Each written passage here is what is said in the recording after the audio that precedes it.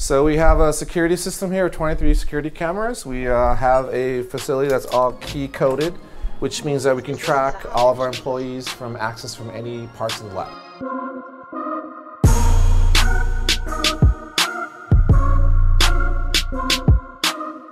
So this area here is our intake area. And from the intake areas, you can see is where we first examine the products or the cannabis material, plant material that we take in. Okay. So for this phase, we basically come over here in this area. As you can see, we have a couple of pounds here of material. But this is nothing, right? Yeah. I mean, how much will come in here in any given day? We go through between 1,000 to 1,500 pounds a week. 1,000 to 1,500 pounds, damn. Yeah. Okay, and all trim like this, right? Nothing that you would actually want to put in a bowl and smoke, right? No, sometimes flour. Yeah. Sometimes we have clients that want to produce and keep the natural terpenes and the natural flavor profiles, so we do get flour sometimes coming in. And from this point, we basically intake the product, and from the intake process, we make sure that we lab test all of our samples. So when we lab test our samples, we create a C rating. So the C rating means that pesticide-free, mold-free, yeast-free, bacterial-free. We have to physically grind it into the smallest size to fit into our extraction machines. When you actually grind the materials, you're mixing up the different trichomes, plant materials, and basically have it to where when you pressurize and pack into a vessel, which is, I'll show you the extraction unit, in that vessel, there's no room, there's no air pockets. So when you actually pressurize that vessel, you have the best yield or potential for oil content that comes out of that vessel. So awesome. In here is our grinding area.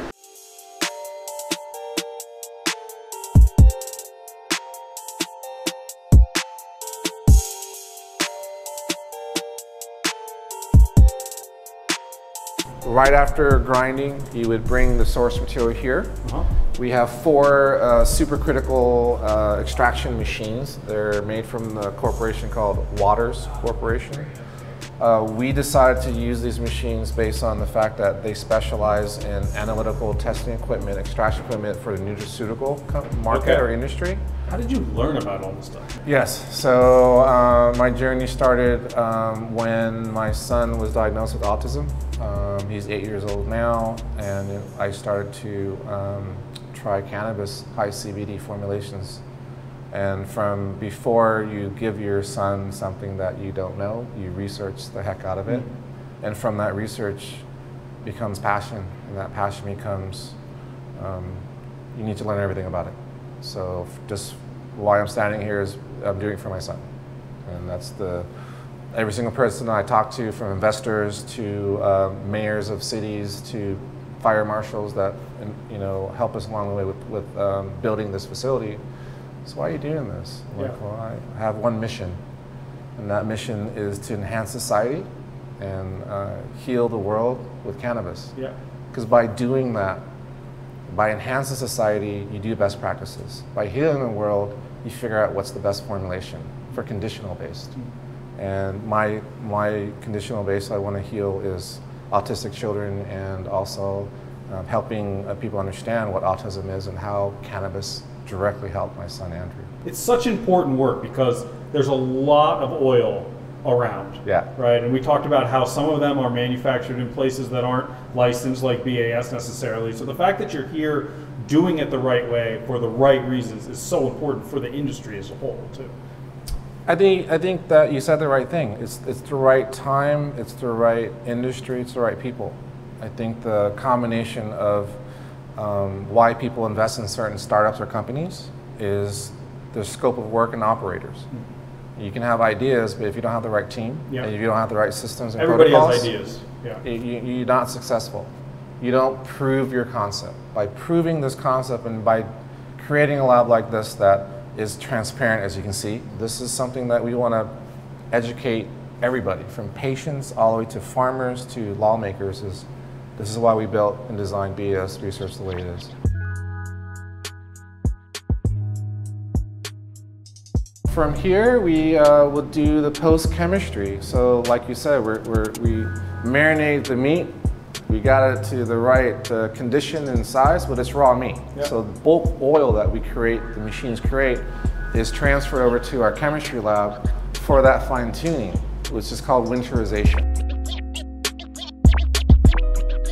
We just left the extraction room, and this is what comes out of the extraction room, correct? What Absolutely. You're holding in your hand? Yeah, so what we have here is some CO2 extract of cannabis oil. Once we have the raw CO2 extract, we end up putting it through a process called winterization. And that preserves it for the winter, or winter is coming? Or? Well, the term winterization occurs because we actually bring it to sub-zero temperatures, because the solubility of the waxes and other undesirable elements of the cannabis oil extract can be removed because they're insoluble in the cold ethanol. In the process of winterization, we would dilute the raw extract into another material, which we then homogenize with these stirs, and then that would go into the freezer for a certain period of time, depending upon the batch size and the protocols for that specific material, and then it's winterized. So this would be what would be characterized as an amber oil. Okay. So it would be darker in color, all right? And this would be of a potency between 60–65% cannabinoid content. Okay, got it. So we're getting closer to the end concentrate levels. Actually, we have some right over here. So if you look in this small jar, you can see this golden kind of clear oil. And that oil is known as clear in the industry, okay. But we know it in chemical terms to be a distillate or a distilled product. And in a larger container, it would look more like this. So it takes on a slightly different color. Still pretty transparent there. Exactly. Yeah. So this brings up a really interesting question. I've heard anecdotally that the darker the oil, the less pure or less healthy it is. So this is kind of what the end result looks, but how much truth is that? I mean, if you're looking to smoke a vape cartridge, should you look for something more clear? Well, there's different preferences. The clearer the product doesn't necessarily imply that it is of higher potency. Okay. There are certain practices within the industry where people do use other materials that would still add no color to it, but would lower the potency.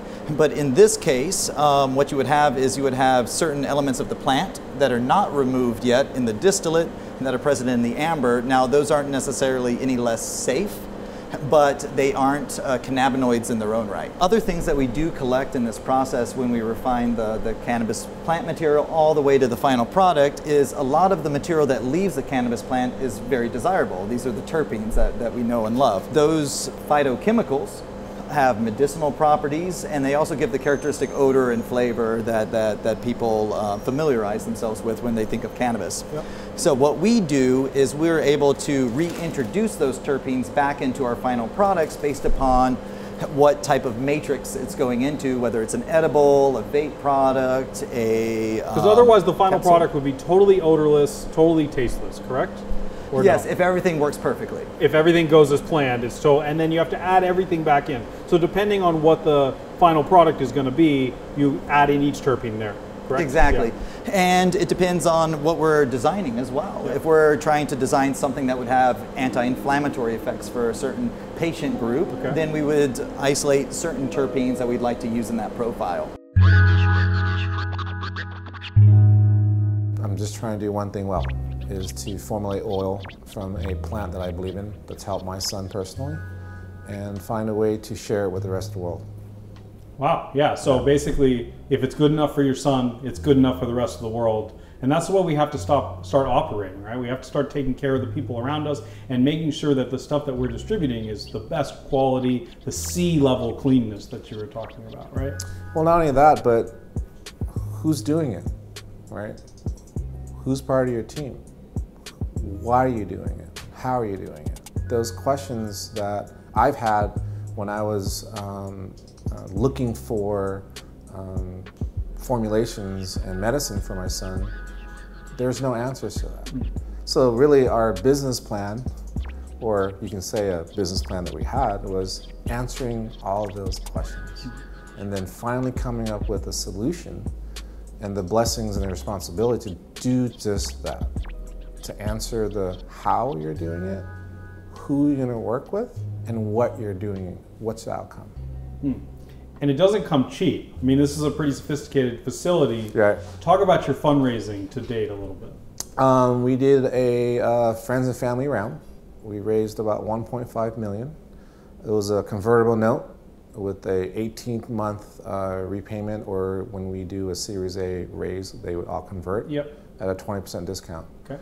From there, that 1.5 quickly got utilized as any startup, and you basically go, holy crap, I need more money. It's going to be 5 times more than what I So we're at a $3.5 to $4 million all-in, from development to permitting fees to fire sprinkling systems to chemical-resistant epoxy floors, explosion-proof freezers. I mean, the list goes on and on. When you're trying to be compliant, when there is no playbook, there aren't, excuse my English, aren't, not a word, but there is not something here that you can follow, that you can reproduce this, because this is a brand new field. There's no precedent. There's a brand new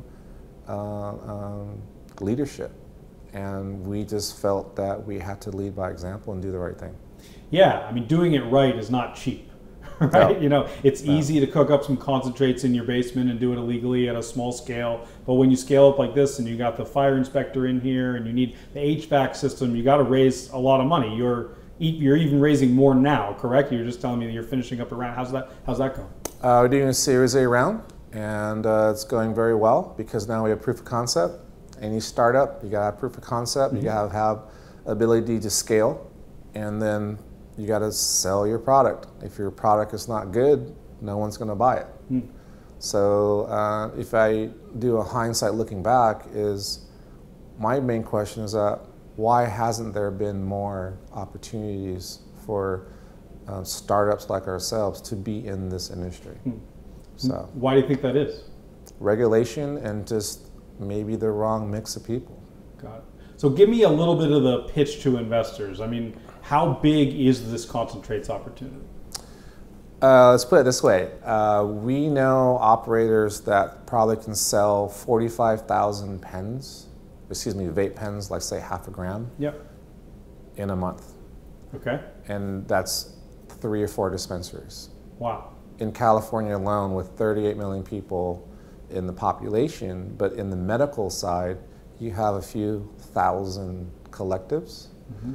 I think that's consumption a day is about 100 kilos of oil. Wow. In a day. Wow. Okay, so the total addressable market here is massive. Yes. How about the risk side of it? I mean, how do you get investors comfy with doing this? I mean, it's still a Schedule I drug. 280E doesn't allow you to write off any of your business expenses federally. What's your response to some of those things?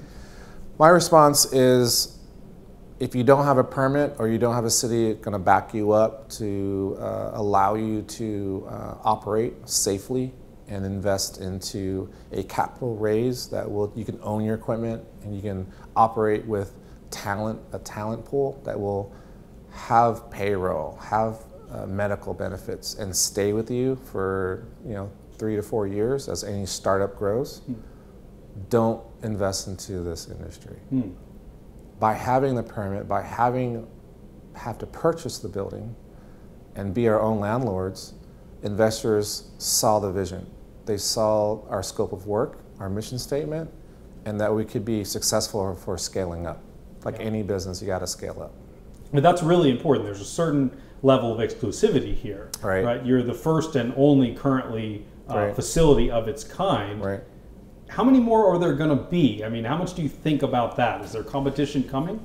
People are going to think I'm weird by saying this, but I want more licenses. I want more operators, because then it raises the bar. It makes my job a lot easier to go to a city that may have someone else that had to go through the hoops that we've had to go through with Berkeley. And don't get me wrong, they supported us, but it was a long list of to-dos that we had to fulfill. So if I had to do this every single city and municipality to get a lab going, I don't have the time. But if there are other companies that pop up with permitting and we're one of the 10 in that city to make a great product, that's great. Less work. And why not just create a brand of your own? I mean, you're white labeling for a lot of your co-branding, but why not just, you know, make BAS concentrates and that's it? Well, our main premise and focus is to make formulations in great oil to support other companies to be able to share in our ability to do just that, just make oil. However, like I was explaining through other process of extraction, how long you want to cook it and what quality you want, that's not what for us to decide. We want to perfect the process, and our brand is to make bulk oil, formulate it, and support companies to utilize our base product. So just shifting gears a little bit, I love to connect kind of the professional work that you do during the day with just like what kind of consumer you are, you know? So what kind of cannabis do you like? What kind of oils? You know, what's your deal? I've never medicated with cannabis. Okay. Okay. Grew up in a very conservative family. Chose my profession to be a holistic practitioner, but I've tried a lot of CBD. Right. So if you don't know the difference between CBD and THC, we're not going to get into that. Non-psychoactive, but I've just never chose that as a lifestyle or advice to be medicated with cannabis. But I had to try my formulations that I was giving to my son with CBD. But did some of that have THC to make me euphoric? Not really, because I try to eliminate that part of the formulation to help my son. So yeah, people ask me all the time, are you kidding me? You don't medicate with You know, it's actually more common than you think. Is. I guess my question is, do you feel like an outsider ever? Does it ever feel weird when people say to you like, oh, you don't want to get high, man? Like, I do. To be honest with you, I do. And it's a fine line, right, between, I think the stigma that I have is that when I was pitching for funding, when I was talking to lawmakers and cities and mayors, they asked me that question, have you smoked marijuana? And I said no. Whether that made it easier for me to raise money or whether that was more convincing to someone that I'm not, excuse the term, pothead, I don't know. It kind of skews both ways, I guess. It is skewed both ways, and I'm happy where I am, and I'm happy being a co-founder and operator of a cannabis extraction lab, and I've never medicated with cannabis. Yeah, I think it's a really important distinction. It's a proof point of how good this business opportunity is. Yes. It's not a lifestyle business for you. A lot of people that make edibles or they run a dispensary, they just love cannabis. But for you, it's about dollars and cents, and of course the great work that you've done with your son and people like him, right? No, understanding how to monopolize by taking a plant and making it to a commodity.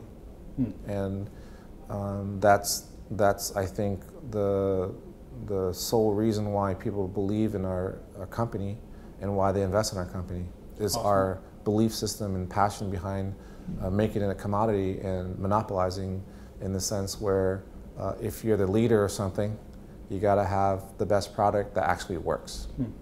Very well said. Plug some stuff here, basresearch.com. Any Twitter handles, Instagram, any social stuff that you guys do? BAS Research is our basically brand and everywhere. We pride in what that means, and that's... What does it mean? What's BAS stand for? Best Agricultural Services. Okay. All right, so without the agricultural division of this industry, you don't have the plant. Without the best practices and services, you don't have the science in the system. By putting those together, we basically, that's the supply chain. And by controlling the supply chain, you have a product that you can trust in. Awesome. Trust is everything. That's why you test it multiple times, 4 or 5 times. I was hearing in the lab. Good stuff. It makes me feel good that the concentrates I'm putting into my body, or maybe from here on out that I'm putting into my body, are being created with such care and science and really thinking through all these different elements. So thank you for the great work that you do and for having us all here. And thanks guys for watching. We'll see you next time.